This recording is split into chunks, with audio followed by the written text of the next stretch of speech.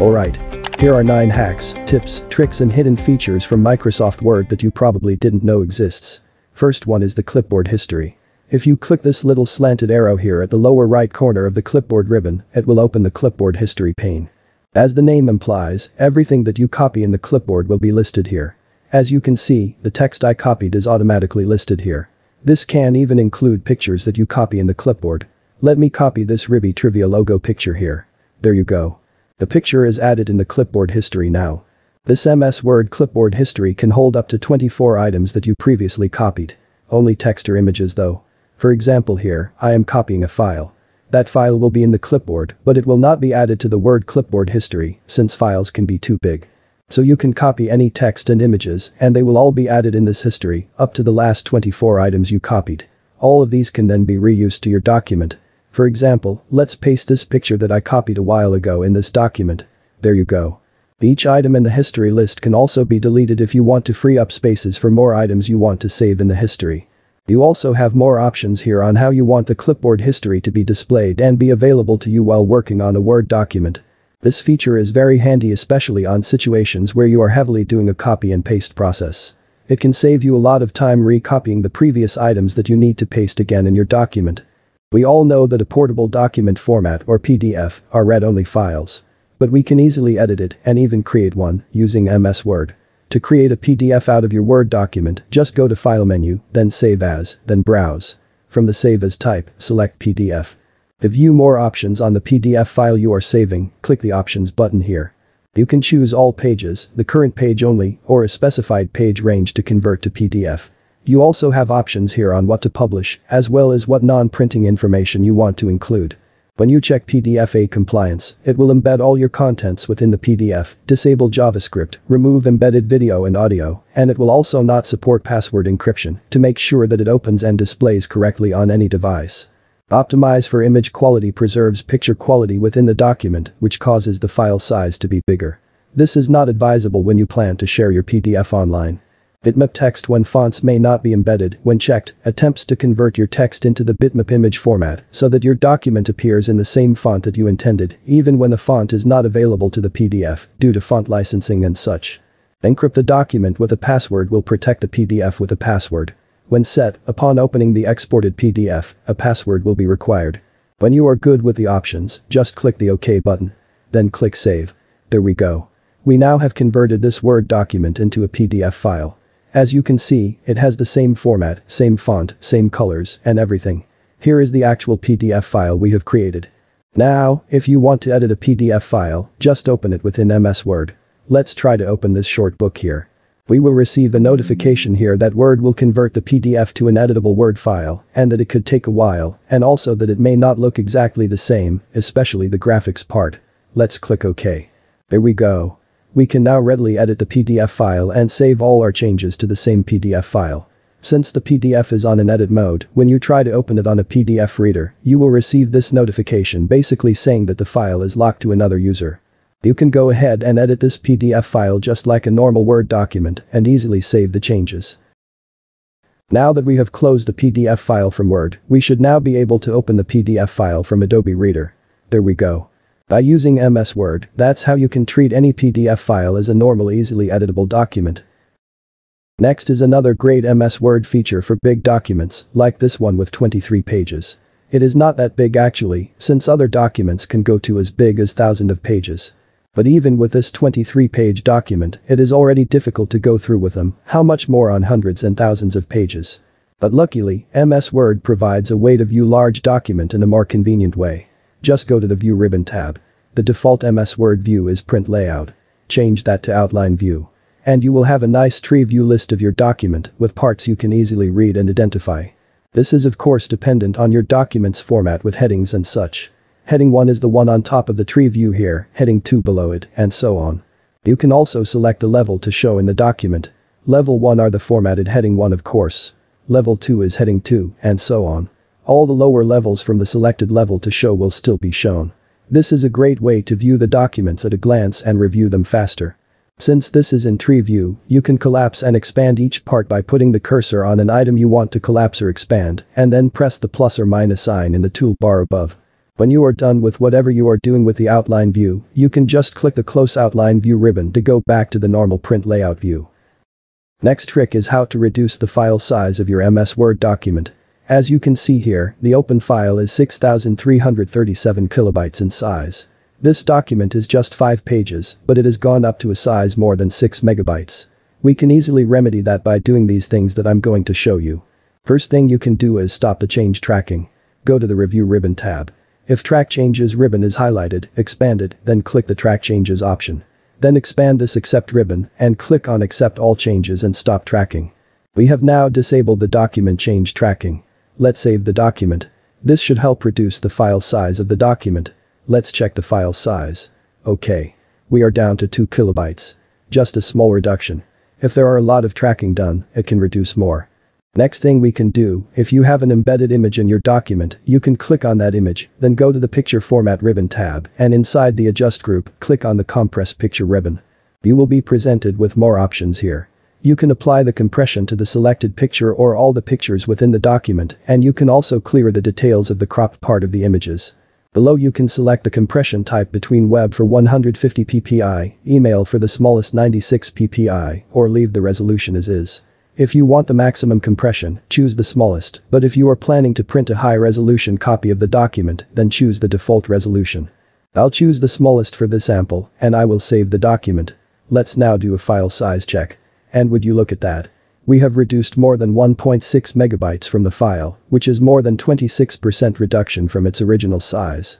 We can reduce the file size of this document further.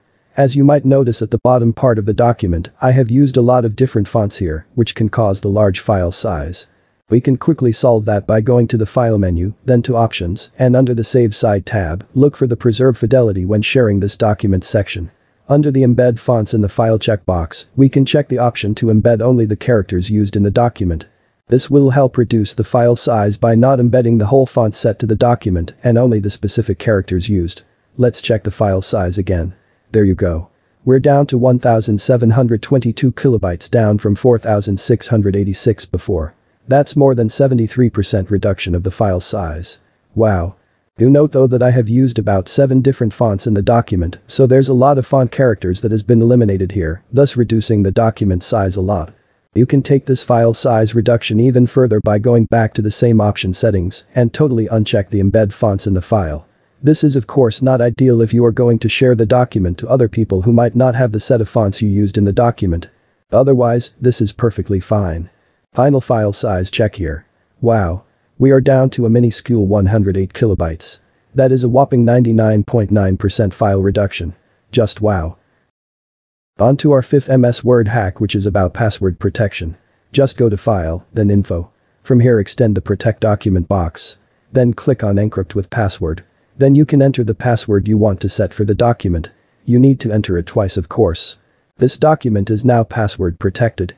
Let's test it by closing this document for now. Then let's reopen it. There you go. You cannot open the document now unless you enter the password that we've set. To remove the password protection from the document, just go the File again, then Info, expand the Protect Document, and then Encrypt with Password again. From here, you can just delete the password value, then click OK. And save the document. That's it. Let's try to close and reopen the document again to test if it will not ask for a password anymore. There we go. It now opens directly without asking for a password. Aside from password, which applies to the whole MS Word document, you can also apply restrictions to just parts of the document. For example, let's try to restrict any updates in this timeline part of the document, which I will highlight. Now let's go to File, and then Info again. Then expand the Protect Document, but this time, let's click on the Restrict Editing item. It will give you these options. First is the formatting restrictions, where you can specify which specific styling you can restrict for editing. Leave it unchecked if you want to restrict all formatting. Next is the editing restrictions, which lets you choose what type of editing you will allow. Selecting no changes from the drop-down means all type of editing is restricted. Below that, you can also add users who are exempted from editing the restricted part of the document. If you are on a larger network, like on an office, you can select users here to add to the exemptions. Exempted users can of course edit the restricted part freely. To apply the restrictions, click the Yes button below. This will then let you set a password, which you can use later on if you want to remove the edit restrictions. Let's set a password here and click OK. There we go. This part is now restricted for editing. As you can see here, when I right-click on the restricted part, the paste, copy, cut, and even the font and paragraph formatting are all disabled, indicating that I cannot edit anything on this part. To remove the restriction, just highlight the same part, then go to File, Info, Protect Document, and restrict editing again. Below here, you can click the Stop Protection button. This will ask you for the password, the one that we set earlier, and after entering that, the restricted parts of the document will then be free for editing again. As you can see here, when I right-click, all the pop-up menu options are enabled now. Next tip is about adding watermark to your MS Word document. Go to Design Ribbon tab. Then click on the Ribbon tab. This will give you options for pre-formatted watermarks, like this do not copy one for example. Just click on it to apply. Then choose Remove Watermark to remove it. If you want to add your own watermark, choose Custom Watermark. From here you can add a customized text or your own picture as a watermark. Let's try picture, then click Select Picture button. You can choose file from Bing, OneDrive, or from a local file which we are going to choose. You can then browse and select the picture from your local drives. Then click the OK button. There we go. The picture we've selected is now set as the watermark of the document. Nice. Again, to remove the watermark, just go to the watermark ribbon, then click on the Remove Watermark menu. And it's gone. In MS Word, when we change the margin, the page orientation, size, these changes are always applied to the whole document. But what if we only need one page to have a different page layout?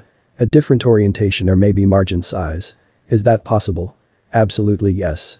Just select the text within the page that you want to change the layout of. Then go to the Layout ribbon tab, then click the small slanted arrow from the right bottom of the page Setup ribbon group. This will open this dialog box. From the Apply to drop down, select the selected text. Now, all the changes that you will do here will only apply to the part of the text we selected from earlier. Let's try to make the orientation as landscape. Then click OK. There you go. All the part with the text we selected are now in landscape, while other pages remain in portrait. Isn't that cool? Let's try to change its margin now to 0.3 inches on all sides. Here we go. All other pages remain in portrait and 1-inch margin, while this single page is in landscape with smaller margin. You don't need to create a separate document now for that different page layout, since different page layouts can now coexist within the same single MS Word document. Really cool. If you want to return it back to a single page layout for all the pages, just open the Page Setup dialog box again. Then select Whole Document from the Apply to drop down and set up whatever page layout setting you want, then click the OK button. And we're back to the usual uniform page layout format for the whole document. The last MS Word hack that I'm going to show you is its built-in text-to-speech feature. You can go to the Review ribbon tab, then select Read Aloud ribbon here. Alternatively, you can also enable it from the Quick Access toolbar in the title bar above. When we enable this, it will open this Read Aloud player controls floating at the top right side of the document and will start reading the document. From the options, you can select the reading speed.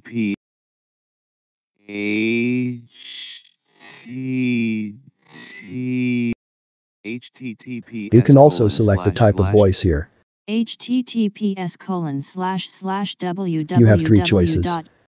https://w https://www.youtube.com/short/SZWTH You can pause and play reading aloud. You can also move to the next or previous words from the document. https://www. To stop, just click the X from the controls. This feature is great for those who have sight or reading problems, or even when you are just too lazy to read the document on your own. Alright. That's 9 out of 9. I hope these MS Word features that I shared will make your documentation-related life more fun and easier. If you enjoy this video, give me a thumbs up. If it has helped you in any way, please do consider subscribing to the channel. Millisuj for watching. Nova Air.